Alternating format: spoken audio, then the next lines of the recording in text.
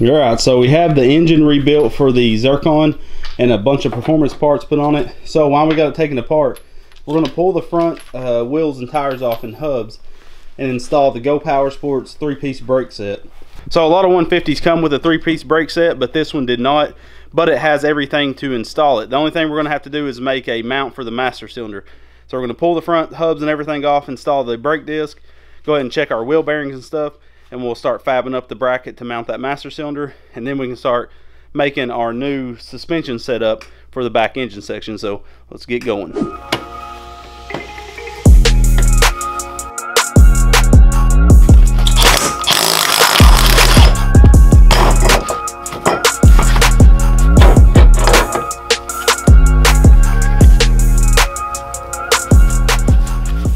So these are the hubs that Go Power Sport sells. The bearings are actually still in really good shape. We replaced these back in the day when we broke the whole front end off the go-kart. Lonnie, when we was riding, the whole hub just shattered off of it. So we're gonna be installing the brake disc right there. All these hubs normally have the brake disc holes. So you're just gonna need some metric bolts. The size is on screen. We're gonna need to do some red Loctite and put 6 bolts in these. Then we can slide the new calipers onto the cart and start making the bracket.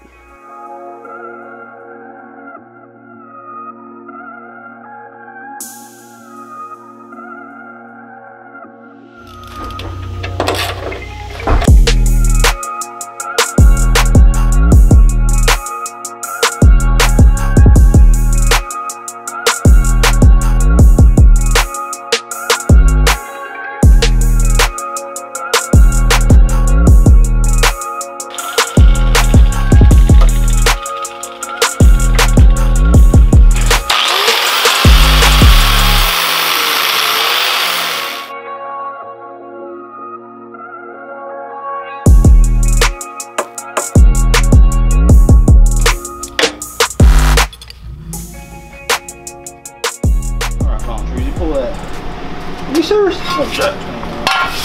You got your boat ready? Oh my gosh. Yours in? Yeah, well. I gotta come forward. So. Yeah, I was about to say you're gonna have to, cause right there.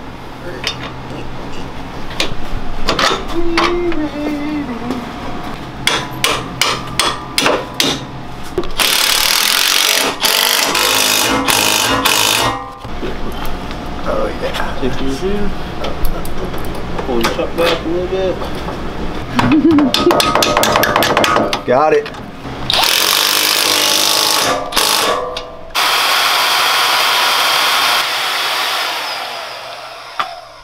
Converting this brake setup, the old master cylinder just ran the back brake, so it was a pretty simple setup. We cut all that off. Now I got this 1/4-inch plate. You can see I've modified the little head that hooks onto the pedal and just put an Allen head bolt that'll, you know, hold this all together. So when you push the pedal, it'll push these 2 pins, and there's 2 reservoirs inside here, 2 master cylinders built into one that feed off the same reservoir. So this one's rear, I believe, and this one's front. You can adjust these because you don't want the front pushing the same as the back. You want like this one probably 1/4 inch tightened up, so when you push the brakes, the front's going to grab first and then the back fades in to keep from locking up the brakes, rear brakes under heavy braking. So we're going to take this piece 1/4 inch. We're going to basically mark these holes on it, take a hole saw bit and cut this so it'll basically set on this and bolt to it, and we can start trimming it to set over this piece of tube and weld to the floor.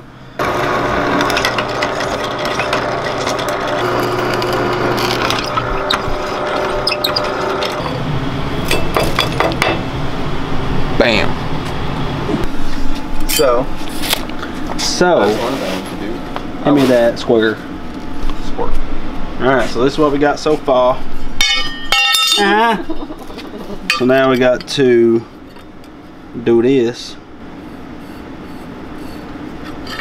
Do this. Do this. That's the notch for the tube. That's the notch for the tube. And beep, beep, beep, beep, beep, beep, beep, beep. So we got to notch this to fit over that. tube. Now it'll set down, and then we'll weld it around that, and then we'll put some gussets on the floorboard, keep it from flexing back under hard braking. Then once we can set this down in there and tack it into place, you should be able to bolt our master cylinder in. Of course, this will be dropped down that much, so it'll be level. And then I'll have to do a little bit of adjusting to this, because these rods, like if this one's the front one, this one needs threaded in like an 1/8 to 1/4 inch to do the right mixture of braking. So now I'll take a hole saw bit and we'll hole saw bit that puppy up. These Milwaukee, I'm telling you, I'm in love with Milwaukee. These are the hole dozers, but this attachment is super strong. And I tell you, I've never had a hole saw bit set up this strong, and you slide it up, she's locked in. It's nice, toolless, whoo doggy. Not sponsored. No, we wish they was. That'd be sick. I shouldn't have. Good gosh, man. Oh, we do got some cool weld table stuff coming up soon. I think you never told me that part. Oh, that's too bad. Rude.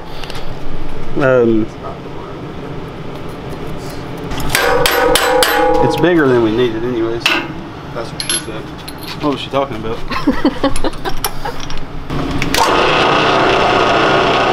Now we're cooking with gas. Long neck bottle. Let go my hand. This heart ain't ready for the Rolling Stones. It's not two completely different songs.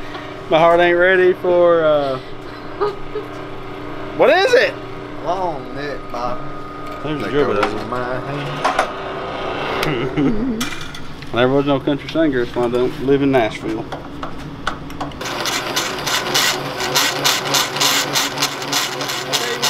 Chinese know how to put a bunch of junk together and sell it to me. You know what I'm saying? They don't even lie in the market because we know it's crap, but you can't afford the good stuff. Yeah.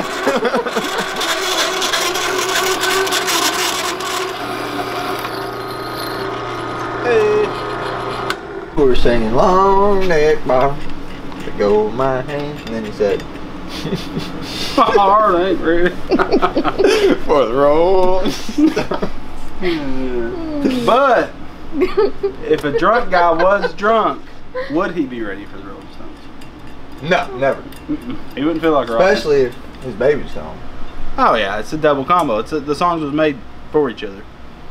Kind of like a Camaro in a trailer park. You can't separate them. Someone be like, "Hey Greg, I just got a Z28." Dang it. Yep, that's it, boys. So and girls, the two Sexist girls that watch it. Jerk. Oh my gosh. What was that whole thing for? That's what I said.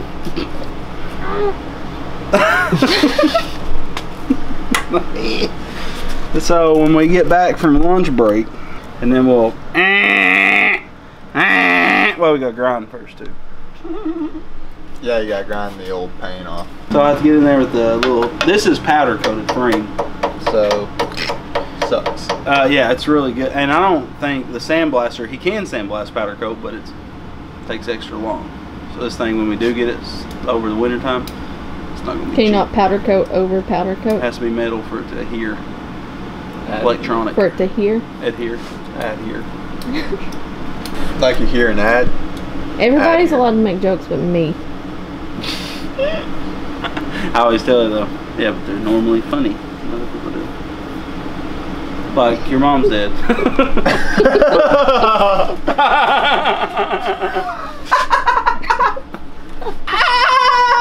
Hey, we driving my truck or Becca's car? Whichever you want. I don't care. Which one? Truck looks dope. Truck looks dope, but the other one will haul groceries like nobody's business. Or take kids. It looks sick too, though. Yeah, If we drive You my pull car, in your I yard have to now, and you're drive. like, these people have made it. They made it. They got that refrigerator in the kitchen. They got these two cars. They made it. Then the credit card debts come in. They have made it. I see it.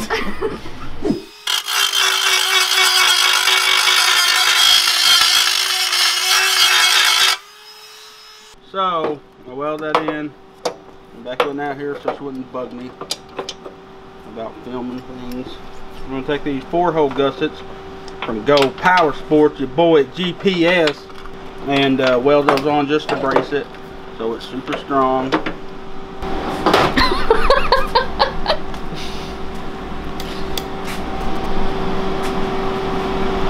Now on the other one, I want it held right level. Here, cookie. I don't pinch my finger. why not? Alright, let off. I'm gonna let you get a better grab. Okay, I want it dead level. So the floor isn't super level, so I'd rather it be sank all the way against that, but like flush with this edge. Oh. Is that good?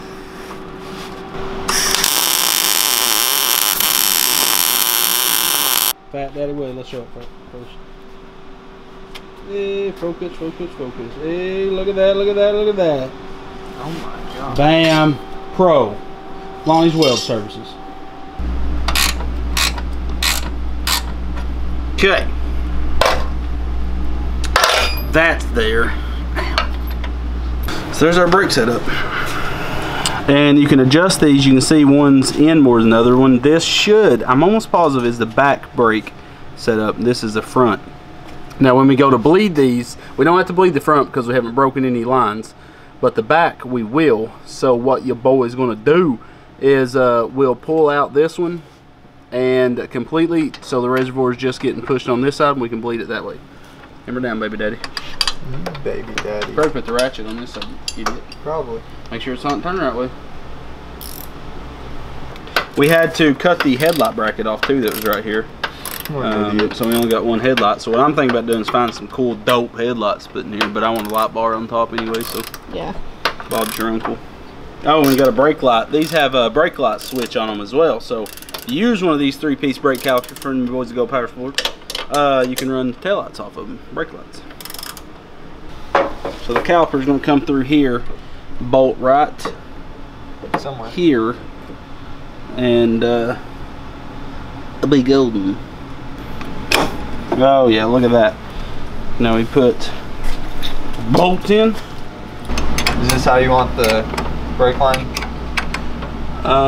Yes, that's perfect. Okay.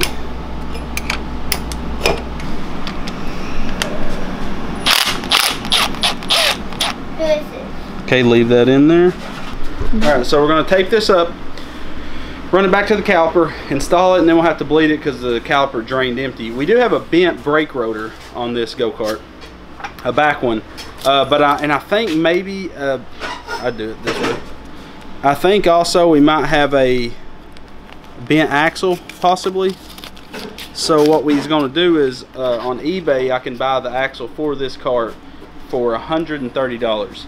And when we do that, we put new bearings on it a while back, but when we do that, we'll go ahead and put a new chain, new bearings, everything. But right now, it's going to be fine. But our brake rotor is, I think it hit the ground or something. I don't know. Probably. She's really wonky. Okay, so the brakes are all installed. That's really, on most 150 karts, that's all you're going to have to do is make a master cylinder mount, and you're good to go. I don't think I've ever seen a set of 150 hubs, this standard style hub, that didn't have the bolt holes for the rotors. So it should be just a bolt up thing, and then however your go-kart's designed, you're going to have to fab up just a mount for that master cylinder and then something for the pedal to push the master cylinder's little dowels that's in there. So let us know what you thought about today's video. Of course, everything in today's video is linked in the description below. Go Power Sport sells these brakes. We put them on other go-karts, like the twin engine go-kart has this brake kit on it, and they work great. If you're running a bigger, heavier buggy, you would want bigger rotors, and you could fab up. I actually got a guy that lasered me some bigger rotors, and I'll show them to you. So I'm using 150 hubs on my 670 supercharged buggy that we're building, and I had these rotors lasered out because the bigger the rotor, the more stopping power you're going to have. And I know people might say that these are weak hubs, but I'm running double bearings in them, so these hubs have enough room for an extra bearing on the front and back side.